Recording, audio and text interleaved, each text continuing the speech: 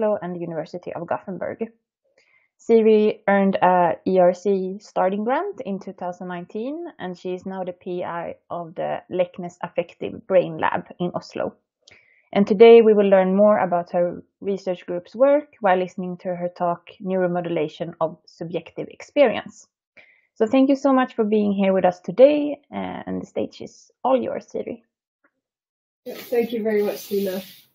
All right, let's see if we can now get this screen sharing to work.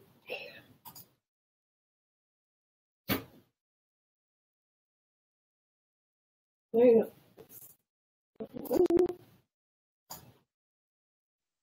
Oops.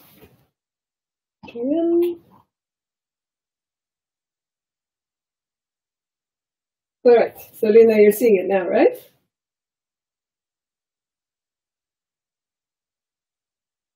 Now I can't hear anything.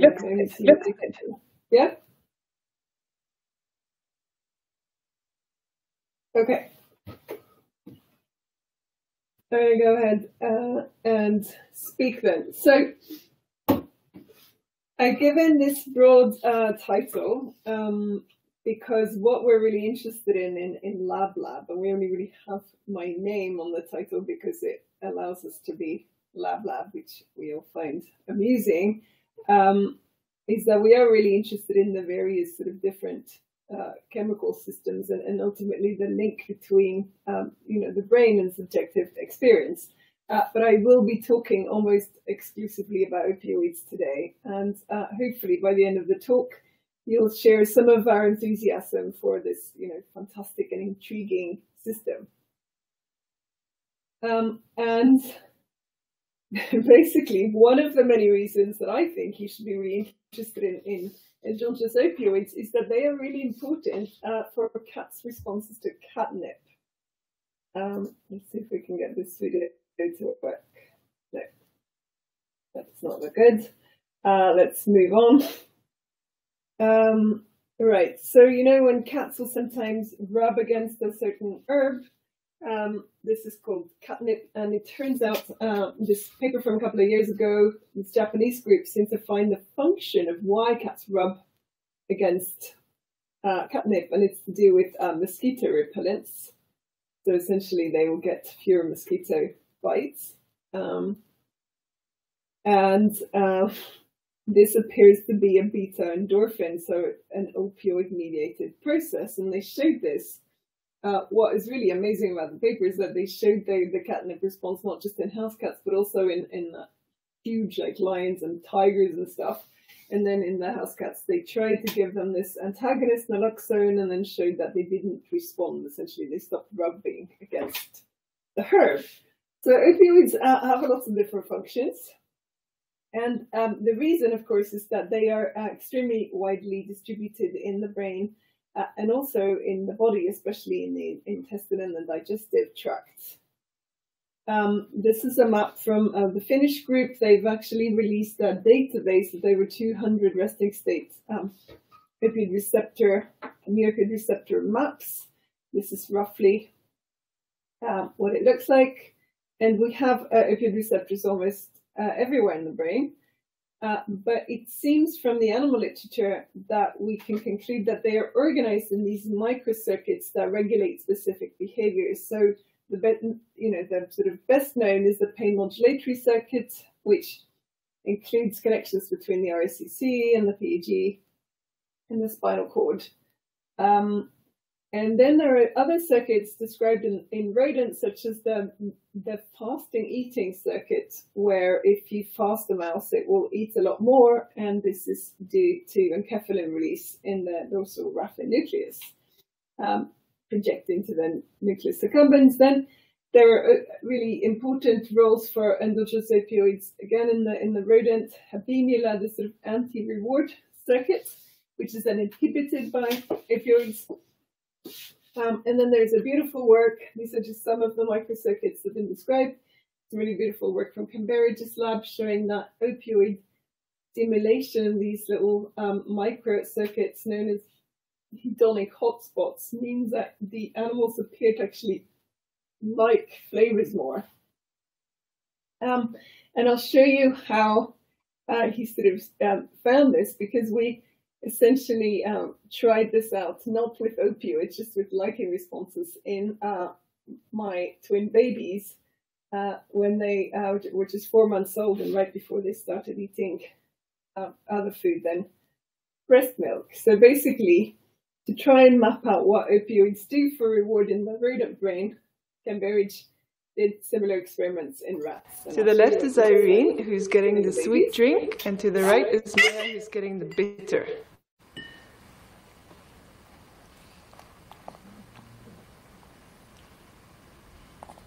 So you can you can see Irene licking in a way that means that she gets the content into her mouth, and this is a very stereotypical liking response. Whereas Maya's is more bitter, and she's showing sweet is 83 molar. So the types of videos that Cambridge is using to find this opioid regulation of the liking responses is essentially this for a sweet flavor in a rat. But, you know, with the video from below, it's licking to get a lot of the sugary substance into its mouth. All right, so today I will primarily be focusing, you know, on my babies. They're now almost 8 years old, and I'm happy to just reassure everyone that is the only scientific experiments I've ever run on my kids. Today I'll be talking basically about both the endogenous opioid system, but also about opioid drug effects. We study these intensively, and we think, you know, the opioid drugs have these effects because they act on the endogenous system, but because opioid drugs are given, you know, whenever you have very serious trauma or surgery, you know, and they have this link with addiction, it is actually really important to understand the opioid drug effects, you know, in their own right, because of the scale that they are, you know, distributed to people. So I'll be talking about mood and reward responsiveness, and within reward responsiveness, we'll talk about social bonds, because ultimately our social world relies on sort of reward and motivation. Keep us going, then we'll talk about pain and stress, and linking this a little bit to the addiction potential of opioids. All right, so do opioids enable us to enjoy life? Well, I certainly used to think so. And then we started running studies in our lab. We've been doing this for over a decade now. We have a number of different studies, and both agonist studies and antagonist studies. We don't see a mean shift in people's, you know, affective state. And we ask a lot of questions, you know, being sort of psychopharmacologists. That's what you do. And people's mood is typically the same, whether you block the endogenous opioid system or you give, in our case, either oral morphine or intravenous oxycodone. And there's, then when I went back to the literature, I realized I just hadn't gone far enough in the past, because it turns out as far back as 1955 was the first paper from Louis Lasagna and Henry Beecher, where people were given heroin intramuscular injections. They were in a lab setting and they didn't like it. Overall, this is a quote from one participant who responded to heroin by feeling irritable, shaky, unsteady, and nauseated, and angry at the doctor for making him sick.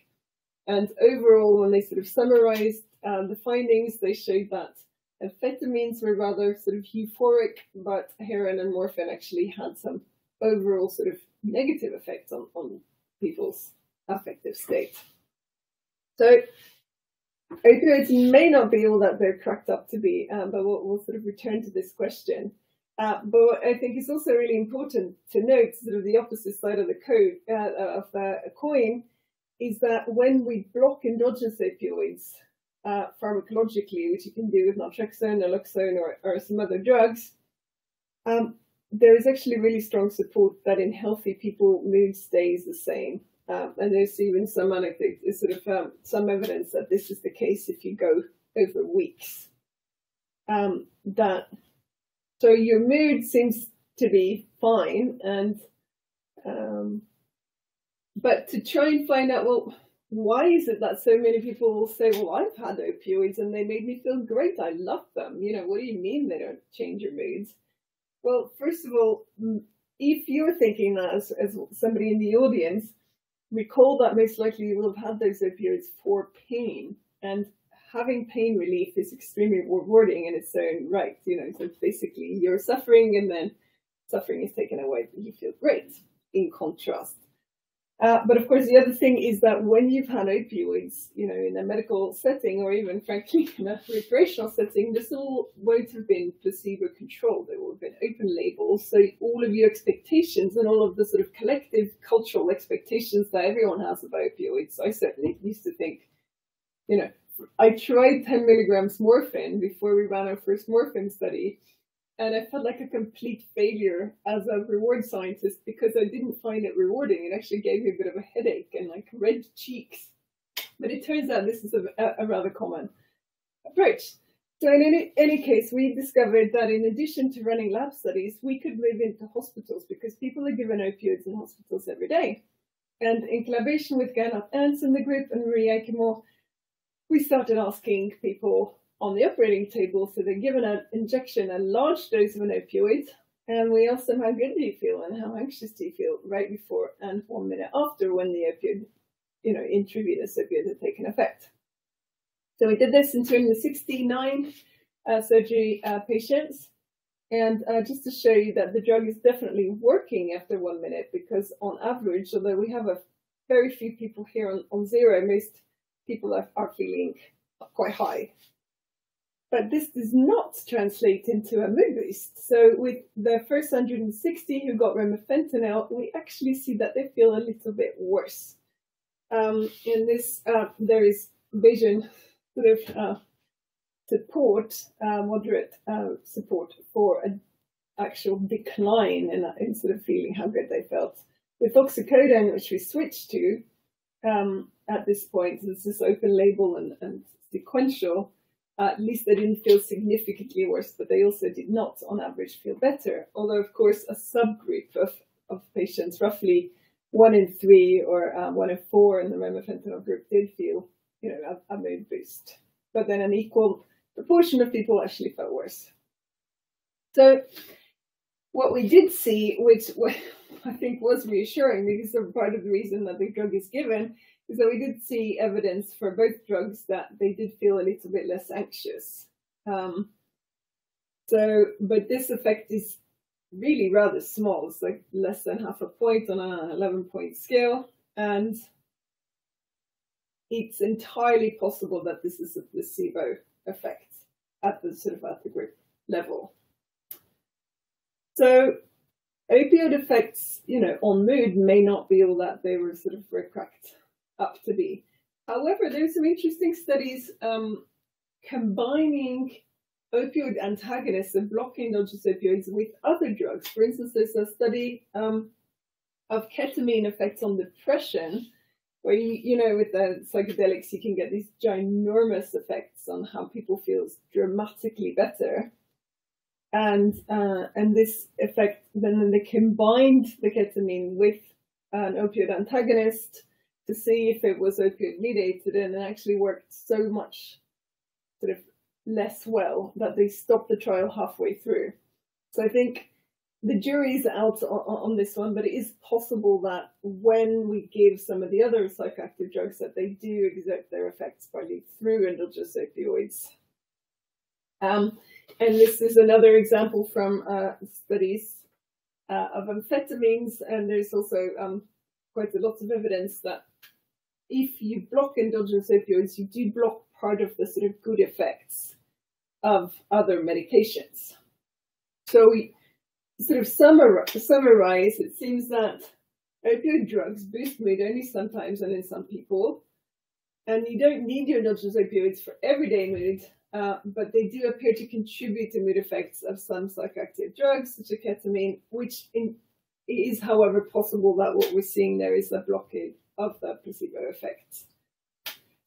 So what about responses to rewards in the environment? This is, of course, a really sort of massive driver of your mood, not right there in the lab, but the rest of the time in your actual life. So we've looked into this, and this is our very first opioid study in the lab here in Oslo. We gave up to first initially 30 and then another 19 healthy young men. We gave them 3 drugs on 3 different occasions, and we looked for behaviors that would be boosted by morphine, which is an opioid drug and acts on the opioid receptors, but also reduced by naltrexone, which blocks it. So we're looking for this sort of staircase pattern across a range of different reward tasks, and that, surprisingly enough, perhaps is what we find, sort of back translating the radent findings. So we see it for the young men's responses to faces of beautiful young women. We see it in their visual attention maps, which I find fascinating. For instance, how much time they spend looking at the eyes, and also how much they explore the faces. We see it in their responses to very sweet sort of sugar solutions. Then there are a few sort of tasks where we don't see it. We don't see any opioid evidence of opioid modulation of responses to being touched, and also not really very strong responses to enjoying music. But we do see it in sort of value-based decision-making tasks. They seem to be more focused on the high-value rewards. But one of the things that I got really interested in, sort of having done all of these studies, is that we seem to see a pattern where if you give a drug, you're boosting the reward value, especially for high-value rewards, and then the opposite with the antagonist. But if you block essentially most of the opioid receptors in healthy people, they still experience reward. It's just reduced, but there's still a lot of reward there. And this sort of contrasts a little bit with the rodent findings, except when you start looking into it, actually, if you antagonize the rats, they also still seem to enjoy the food. If you look at their sort of licking behavior in the video I showed you before, but what you block is this reward boost, either way if they're hungry or starved, or if you microstimulate in a different part of the network.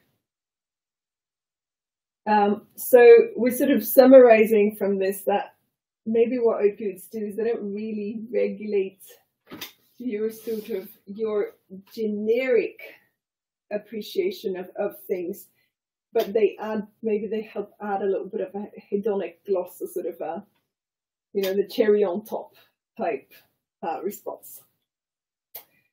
And of course, one of the big cherries on top of this world is other people. And there have been some, in non-human animals, the effects, obviously not of people, but of conspecifics are quite dramatic. For instance, the mu knockout mouse that doesn't have any opioid receptors has a lot of deficits in showing preference, so it doesn't even prefer its own mother. And in prairie voles, it's also been shown that they really need opioids to form bonds, sort of, and form these monogamous relationships. So what happens in humans? Well, there's some really fun tasks. For instance, Charleva and McDonald, who did this closeness building task. They got pairs of strangers together and they had to talk about themselves. And this sort of makes people feel closer, but also makes them happier. They usually show a little bit of a mood boost. And blocking opioids in this task basically reduced both how much they shared and also how much they got a mood boost from it.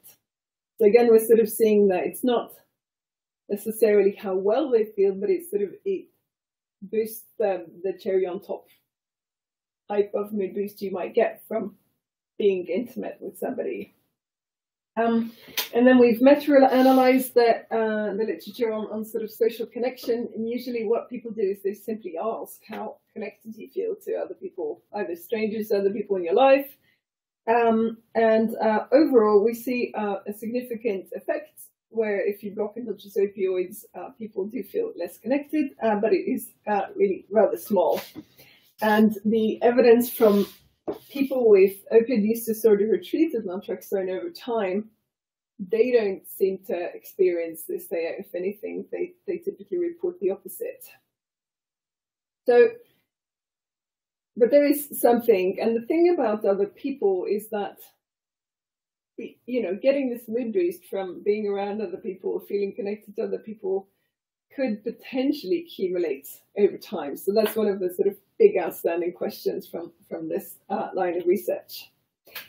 And now we're going to move over to pain, because here we have some truly astounding and very surprising findings. So first of all, when I went into the opioid field, I knew that opioids, I mean, everyone knows that opioids are strong, painkillers, but I didn't know that they are really unpredictable. So when you get an opioid, they have to ask you how much pain relief you get. They can't just assume that it will work. So you have to individually titrate. And this, what you see here on the screen, is an illustration of this in a really large, well-controlled lab study from Martin Engst's group. And so all of his participants got an opioid drug and placebo, and what you're seeing here is the change score. So they get pain relief, and the mean pain relief is the black line, horizontal line, and each individual's response, which is calculated as the difference between opioid and placebo, is the vertical lines. So you can see that, on average, everyone gets, pain relief. The group gets pain relief, but there is a subgroup of people who actually do not show, you actually get more pain after the opioid than after placebo, and there are some other people who are very, very strong responders. And this is really well known among treating physicians, that they know that they can't exactly predict how much analgesia you'll get. And I've sort of looked into this a little bit. So we used to use opioids for a lot of different things, but because there have been sort of past opioid epidemics, countries started regulating the use and saying the only use where it's really worth the risk of an addiction and sort of, havoc in society is for pain. And you can, but other people, people would previously use them for cough suppression and sleep. They actually work really badly for sleep, so you probably shouldn't do that. And obviously to get high. Right, let's get through this. But I've been really baffled, because everyone knows opioids are strong, painkillers, that there isn't actually any evidence that they are stronger than the alternatives. And the alternatives are things that, we can all buy over the counter, like paracetamol and ibuprofen. So first of all, it's really surprising that in the analgesic literature, there is a scarcity of what's known as head-to-head comparative trials, where you just compare different drugs for, to treat pain. But when you look into the ones that exist, you see that people who come into the emergency room with, basically like a broken, wrist or, extremity pain, in this paper, people were randomized to 4 different medications. One is ibuprofen and paracetamol, and the other 3 contain different opioids. And what you can clearly see from this graph that I made from their numbers is that, the pain relief is the same. It doesn't matter if they got opioids or not. They replicated this in the different cohort, and here you can also see the huge variability in how much pain relief people get from these different combinations. It doesn't matter if there are opioids in there or not. They've shown it by sending people home with either opioids or non-opioid medications. They don't work any better over a week. And they've shown it for chronic pain now in a couple of different trials. This one was over a year. So it's not that they don't work. It's just that they don't work any better than the alternatives. But what about intravenous opioids? Because, and there I have to say I was kind of relieved to find that there are some studies showing, yes, they are actually better. But there are also other papers showing that sometimes they're even worse. So for instance, for renal colic, which is, infamously excruciating, morphine worked significantly worse than the 2 non-opioid alternatives in a, rather sizable dose. And it also worked more slowly, which is what you really wouldn't think. So to sort of sum up, there isn't really any evidence that opioids are better than non-opioids for pain relief. They do work, They just don't work clearly better than non-opioids. And this summarized. And actually, there's writing in the big medical journals about this, that the belief that opioids are uniquely powerful medications for pain control is a myth and can drive overprescribing. Then there are other myths that can drive underprescribing.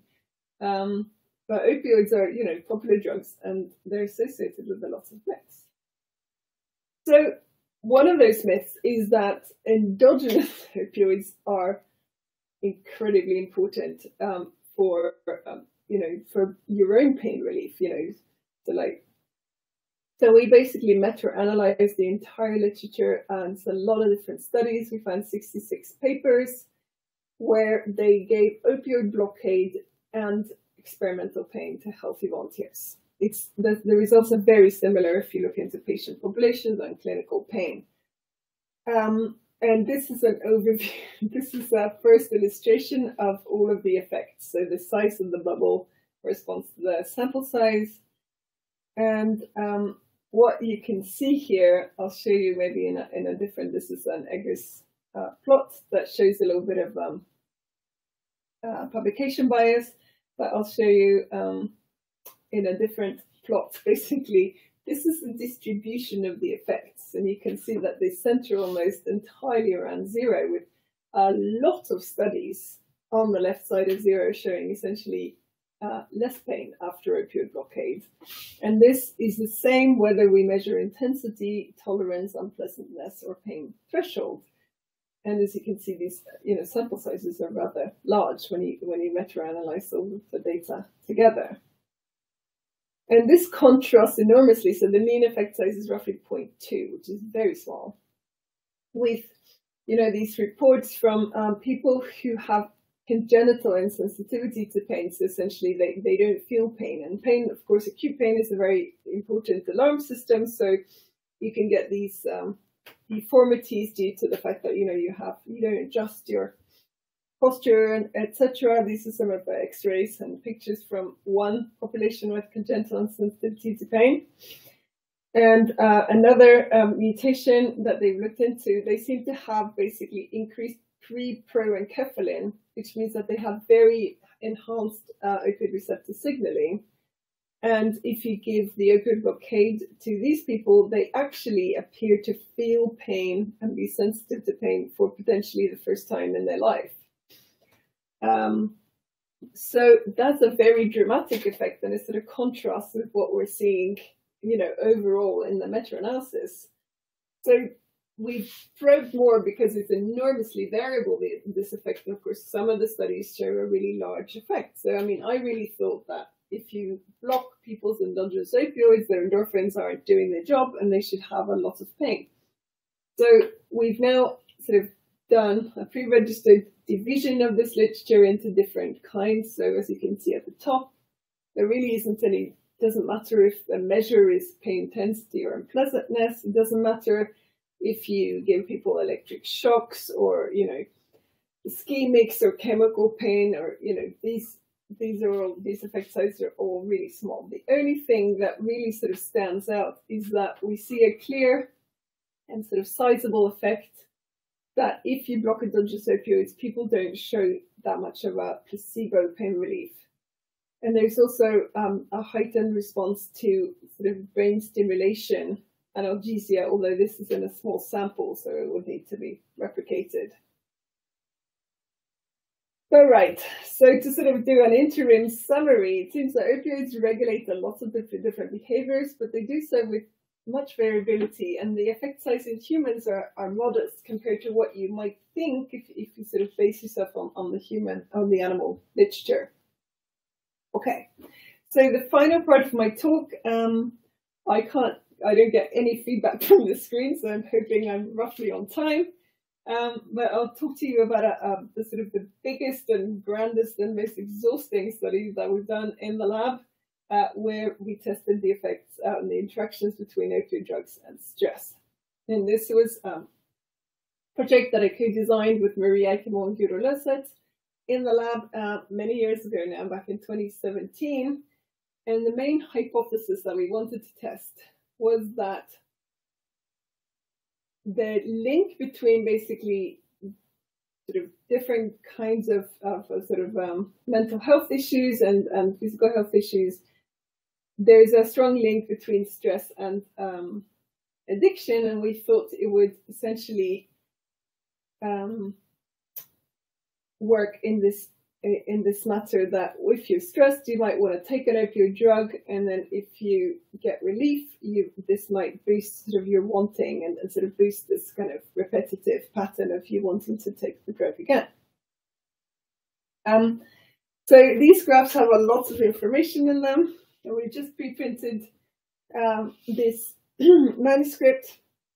So what we did, we got 63 healthy participants to come to the lab 4 times. We randomized them so that they got twice, they got a stress induction, and twice they got an opioid drug, so there was a 2x2 design, and we gave them an intravenous dose of oxycodone, which we sort of piloted to try to get sort of a dose that would be noticeable and give a feeling of drug high in most of our participants without too many of them vomiting or showing other side effects.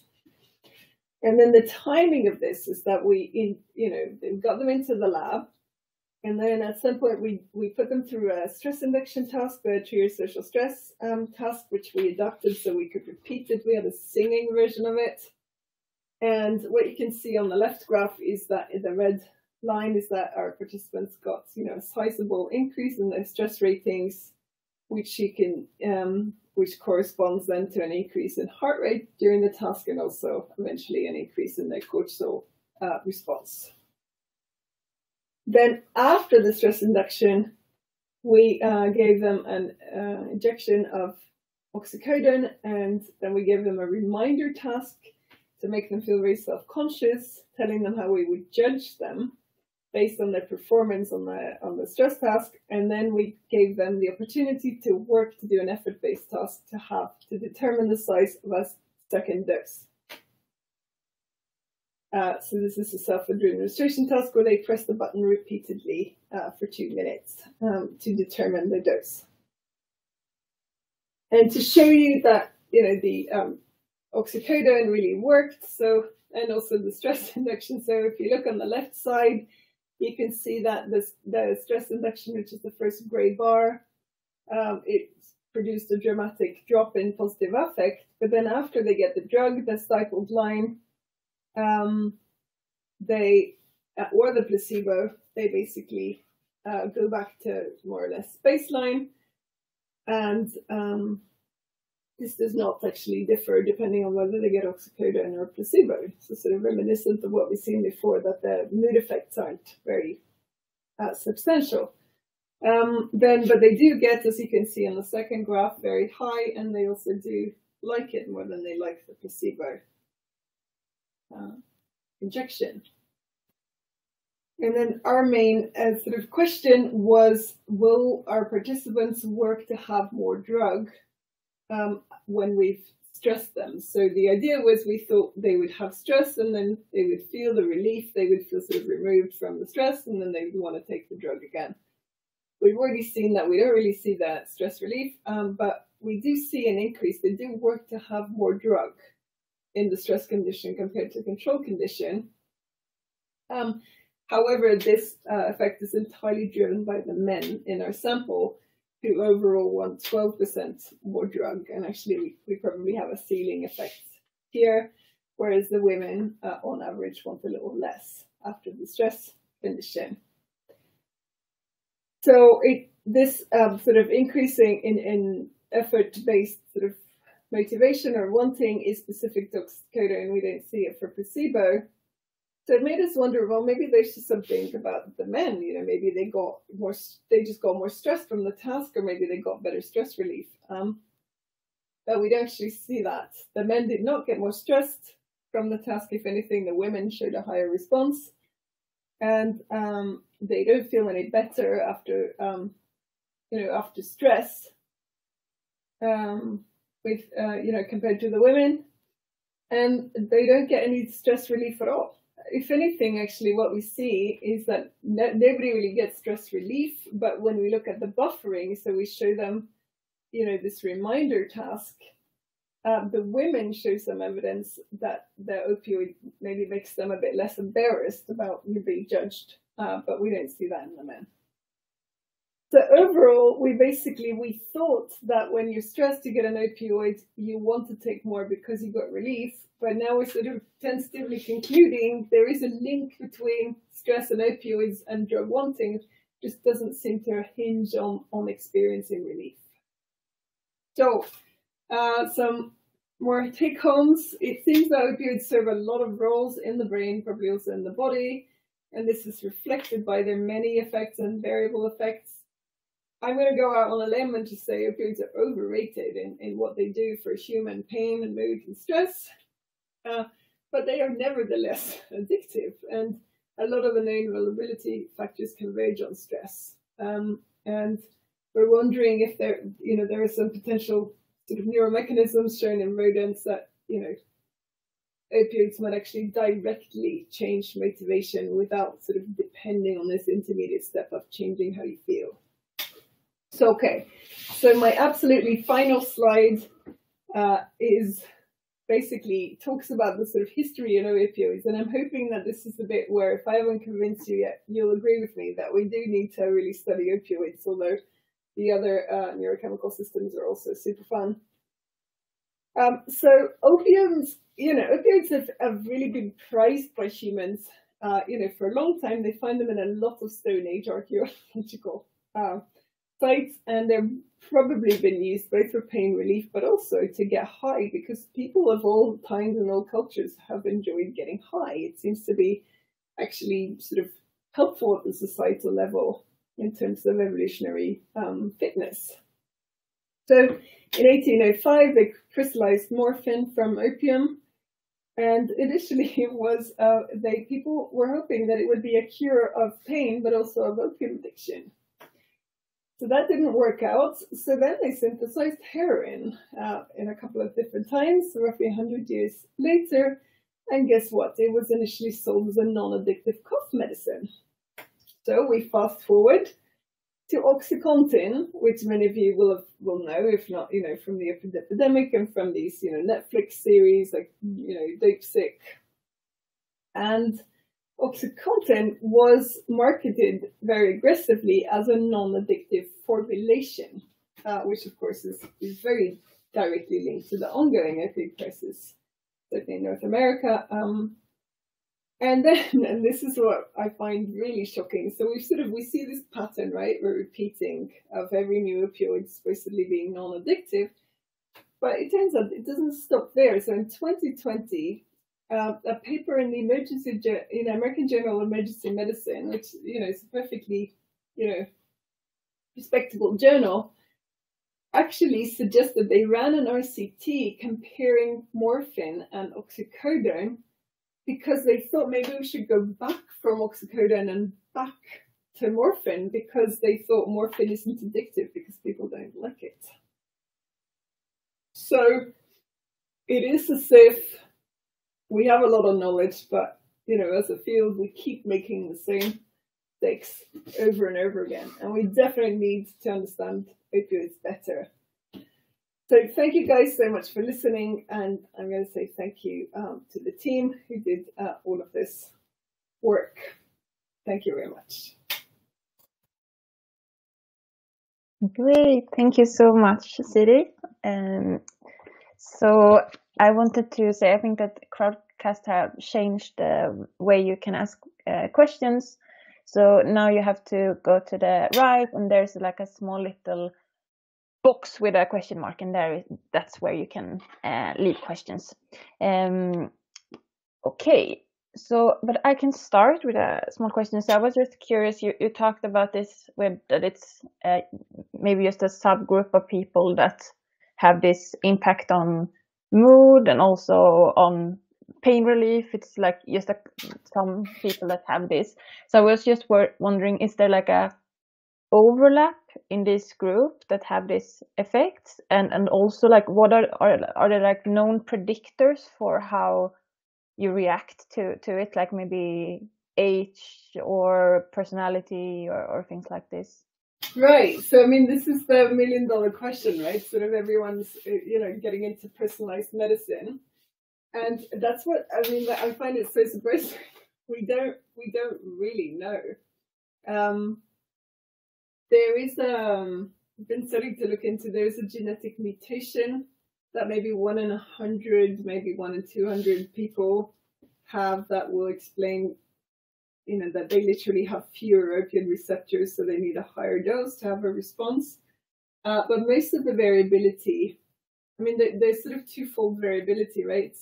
Your analgesic response varies, but also how many side effects you get and how severe they are is also unpredictable. And moreover, if you responded initially well, you can still get the side effects at any time if you keep taking the medications. There is a link with age in terms of the amount that people consume, but not as far as I know in the efficacy or the side effects. An anesthetist will ask you if you get car sick a lot, and they have a little list. So you're more likely to get nauseous if you are in general more likely to get nauseous, I think. But yeah, it's fascinating. I mean, we need to put our heads together to try and find out what it is. And I suspect, given what we know from neuroscience about all of these sort of microcircuits, is that if you think about it, your brain is full of these small circuits with very sort of localized release of endogenous opioids that do a specific thing. And then when you get a drug, it washes over the entire system. So depending a little bit on like where your system is at that particular time, what maybe even like what you've been dealing with before could be a sort of potential predictor. What is the most important? How much sort of neural space is your system taking up with different functions? But I don't know. I find it fascinating to think about. It's very interesting. We also had a question from Michael that relates to this a bit. So thanks for a great talk. Do you know perhaps if there are any differences in receptor densities in the opioid system between men and women that could potentially explain the divergence of effects in the stress relief study? Yeah. So we've looked into this because, as I said, at some point the Finnish group have released this little database with opioid PET data. So at least we know about the resting levels in, I think, like 150 Finnish males and 50 women or something. And there are some interactions between sex and age, but at the sort of age range that our participants were in. And we actually worked really hard to get a more representative sample of Norwegians. So they're not typically students, not everyone is has a university degree, etc. But in the age range that we're looking, that we're talking about in the stress study, men and women should be reasonably comparable in the sort of overall amounts. But whether there would be differences within regions, that's something we can look into. And as with any sort of sex difference, I am hesitant to extrapolate beyond our sample, right?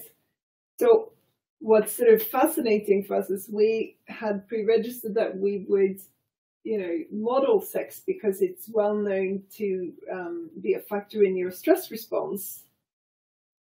But we didn't have a hypothesis about men or women in this study. It's just that we can't not talk about it because it's there, so blatantly obvious that this is driven by the men.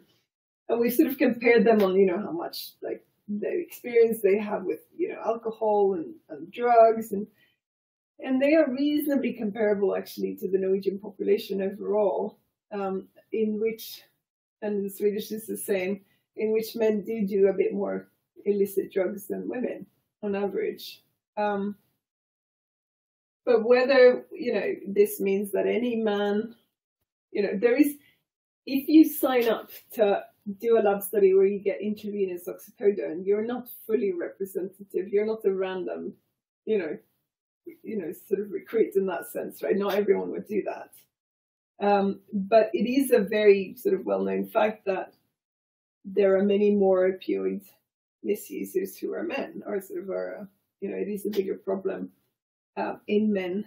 However, the women who develop these problems they often have a lot of other problems too, a lot of psychiatric comorbidities.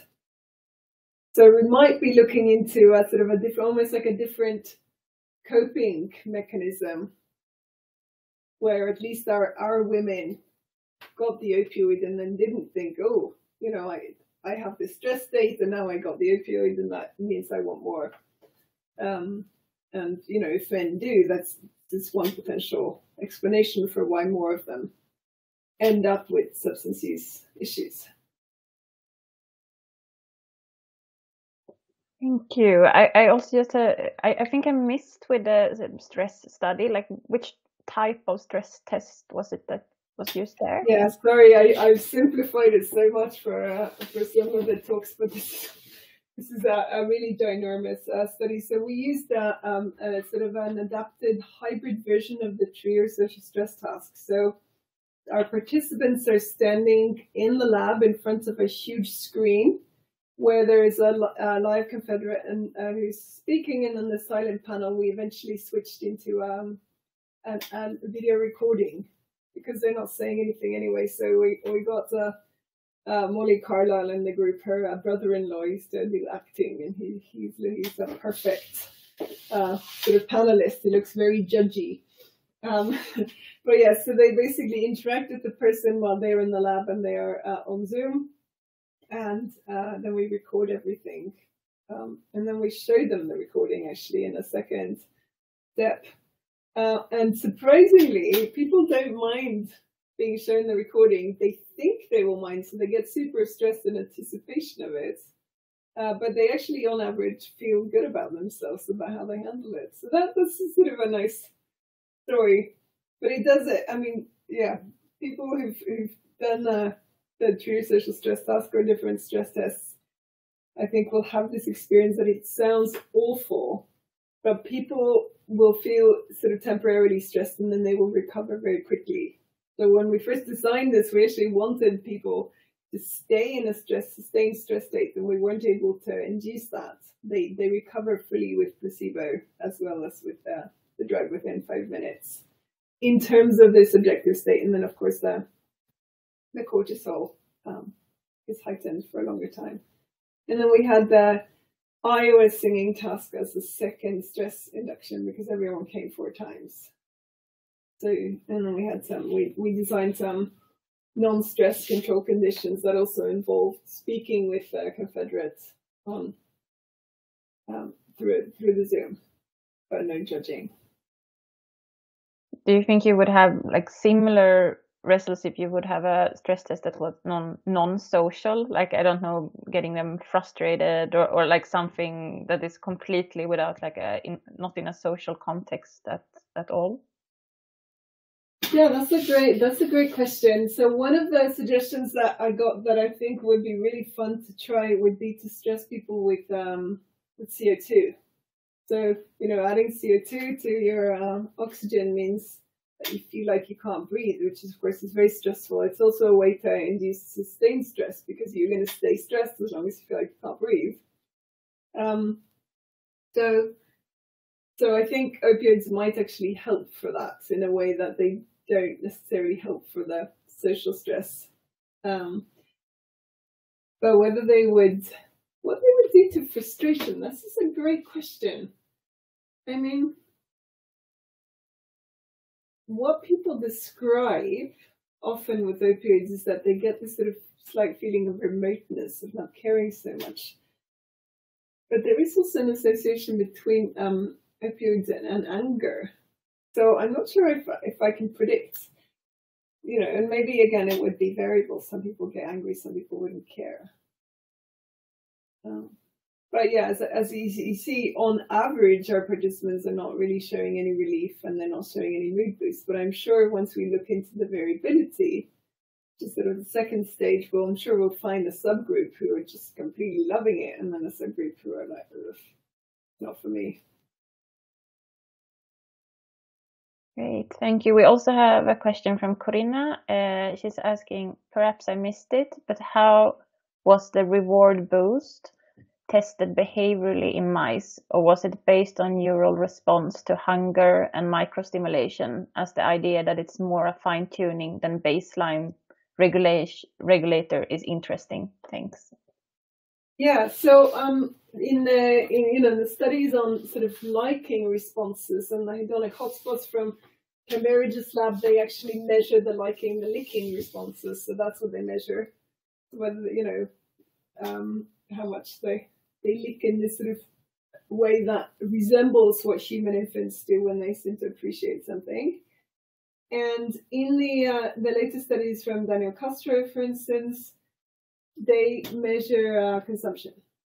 So they literally what they block with naloxone in that study is so when the animals have been starved for 24 hours, or fasted, I think you call it, they eat a lot more, and with naloxone they just eat the regular amount.